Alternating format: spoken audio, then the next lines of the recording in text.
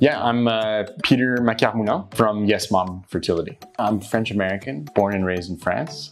I moved to Thailand 5 years ago, and previously I'd been a strategic risk consultant before transitioning into a new career as a digital health entrepreneur. So I moved to Thailand 5 years ago and started YesMom within a venture builder called Santora Nakama. And that had French-Thai co-founder Nithima Ducro. And together we built a company with the aim of empowering women with the knowledge and tools to learn more about their body and to have greater agency over their own healthcare decisions and reproductive health. So at the time, there were very few platforms that we could reach customers and educate them about our products in the healthcare space.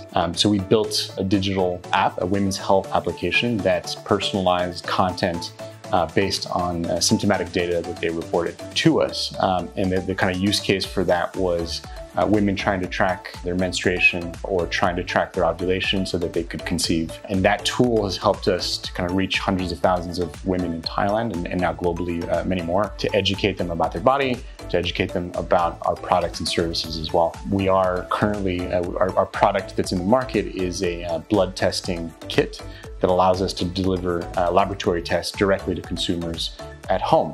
And this is a very novel concept in this part of the world, even though it's quite prevalent in the United States and in Europe. So through these kind of digital tools, we've been able to reach the customers and educate them about the tools available to them and products available to them to take control of their health.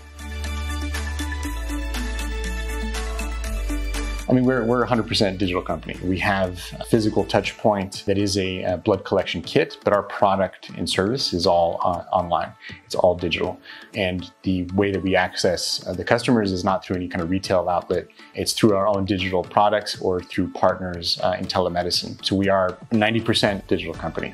We innovate by creating healthcare products. So our digital products take laboratory results and give clinical interpretation of what those lab results mean and give context and the implications of those results on a person's health, and women's health in particular.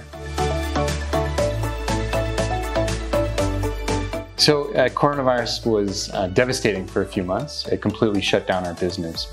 We were conducting a lot of in-person blood collection at the time, but the biggest disruption was in our supply chain.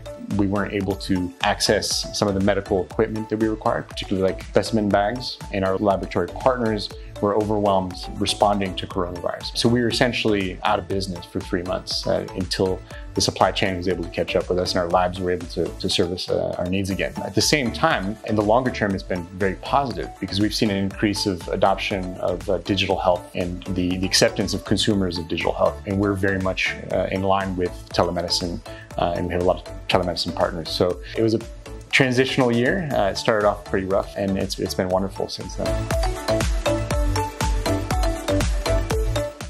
So I think we will continue to develop digital products for health, and particularly women's health. We're developing tools around perimenopause and postmenopause, heart health, and a number of other health applications. What I think we need to do is find new innovative ways of reaching new customers and educating them about these products and services. So doing a lot more video content and looking at a lot more digital tools to access them.